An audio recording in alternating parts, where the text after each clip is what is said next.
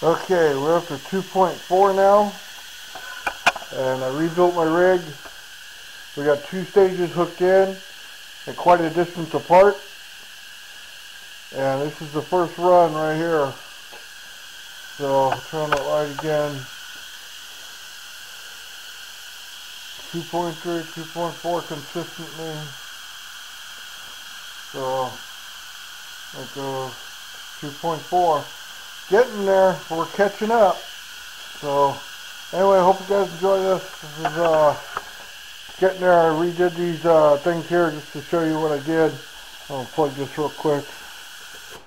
So I went ahead and put the copper in here, and I soldered it all around. Just turned up the heat on the solder gun and stuck them on there. So those are all in one big loop around it now and through it.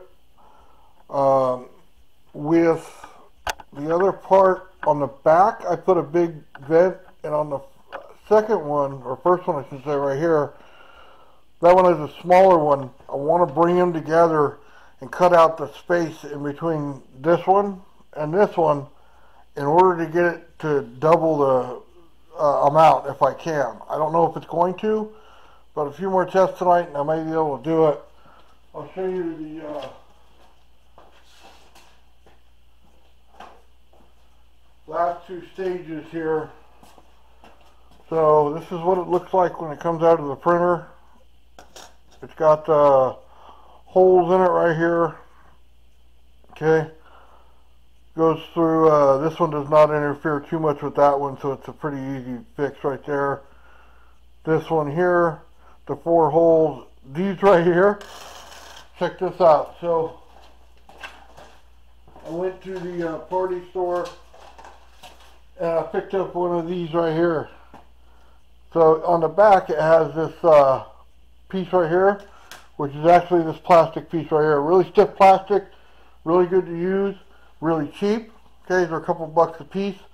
I don't have any acrylic stores by me, and Amazon takes a while to get here. So anyway, that's that. This is the other piece. This is the normal one, like this one right here. Okay, as you can see, I got the holes in it, and you can see probably glare a little wire on it.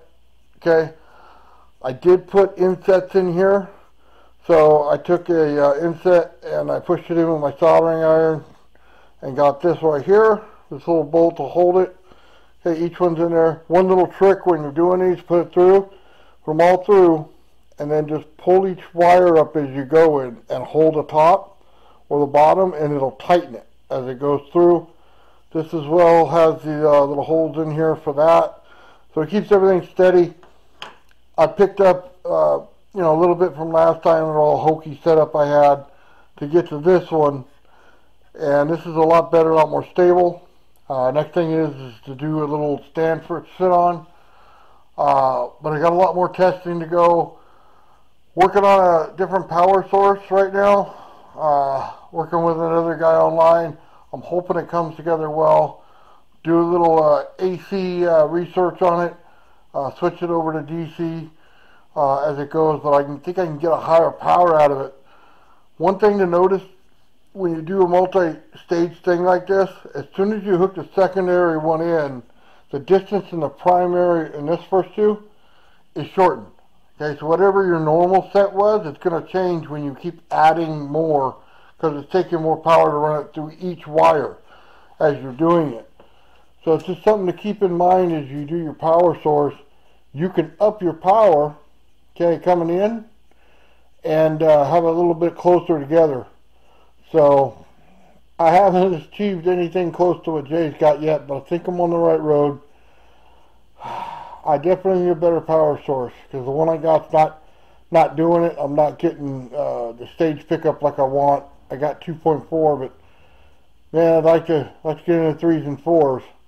So anyway, that's it, guys. Hope you enjoy this. I'll leave the STL files hooked to my Thingiverse. I'll try to hook that up tonight and get it on there.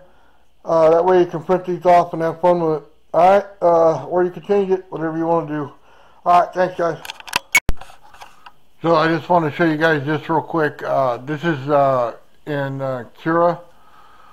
These are the times I'm getting on printing these things off. Right over here. I'll show you real quick. For that part, it's 1 hour and 19 minutes. We're using a 0.06 nozzle, and we're using a special code on here. I'll show you the guy I got it from right here. I'll leave a link to this video in the description. But as you can see, here's the other one. And right there, 1 hour and 29 minutes. Okay, same thing. They're really fast on the prints. They don't like a whole lot of extra garbage in them. So when you generate support, try not to generate any. On these two files, you won't have to. They print as is, set them in there, and they'll print, no problem. That's the way I built them, so they're faster. His code, like I said, he has the thing on his website for the 0.06 nozzle.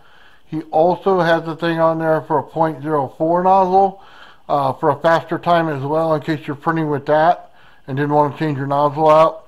I have several printers here I print with. I got my original Ender 3 version 2 that I painted up. It looks awesome. My CR10 over here, CR10 S4, and another one right here, another Ender 3 here that I use. And my CNC's up there, my laser printer, or laser cutter I should say. Anyway, I just wanted to show you that. I also wanted to show you this. I went ahead and I put, right there's a thruster right there on Thingiverse, whatever you want to call it, along with a bunch of other stuff that I made on Fusion 360. So, hope you guys enjoy. I'll leave all the links in the description, so please look for it.